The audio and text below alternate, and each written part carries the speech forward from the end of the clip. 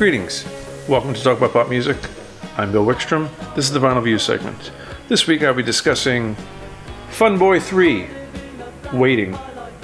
Fun Boy 3 was an offshoot project of ex-members of the Specials, Terry Hall, Linval Goulding, and Neville Staple.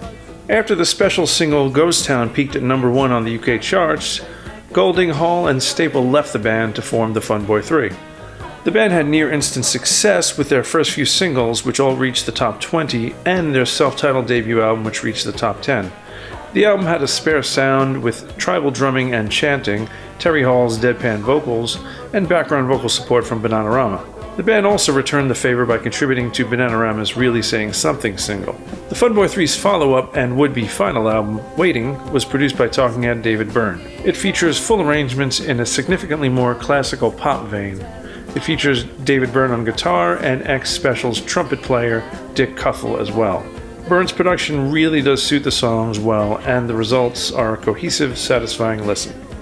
There are a few tangos, The Tunnel of Love and The Things We Do, a few socio-political songs, The More I See, The Less I Believe, and The Pressure of Life, a few darkly comical autobiographical songs, Well Fancy That and We're Having All the Fun, Music Hall via Reggae, The Farmyard Connection, and the band's arrangement of Our Lips Are Sealed, which was co-written by Hall and Jane Wiedlin. It's a poignantly darker version of the Go-Go's classic bubblegummy rendition.